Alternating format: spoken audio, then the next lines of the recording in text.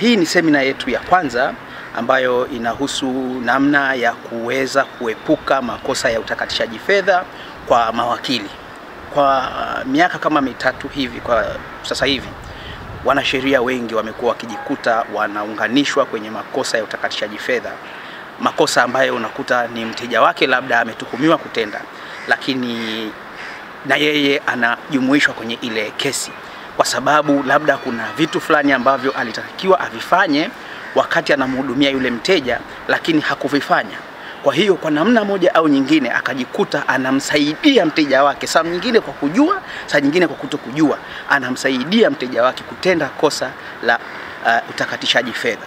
Kwa hiyo tukaona wenzetu, mawakili wenzetu zaidi ya 10 sasa hivi wako ndani wanakabiliwa na hizi tuhuma za kusaidia au za kutakatisha fedha. Tukaona na ni kitu ambacho mawakili kwenye makundi yetu na kwenye vijiwe vyetu ni kitu ambacho tunalalamika na kukofia. Wakati mwingine hata kuna kazi ambazo mawakili wameamua hizi hatuzifanyi. Kwa mfano kazi za masuala ya ardhi, ni kazi zinazohusisha fedha nyingi. Mawakili, baadhi ya mawakili watu wazima, senior advocates, wameamua bwana hizi kazi kama hizi hatuzifanyi kwa sababu tunaona zinawapelekea mawakili wengi waingie kwenye matatizo ya kuambiwa wanatakatisha fedha.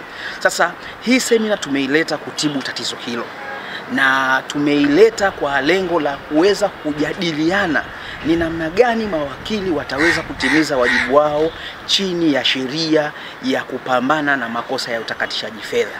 Sisi kama mawakili tunatakiwa tukikutana na muamala kutoka kwa mteja wetu ambao unatutia shaka kwamba huyu mteja hawezi kumiliki hizi fedha, au kwa namna yoyote hizi fedha ni nyingi sana, vyanzo vyake vya mapato mbona havionekani kama vinaweza kumpatia fedha hii, tunatakiwa tutoe taarifa kwenye Financial Intelligence Unit.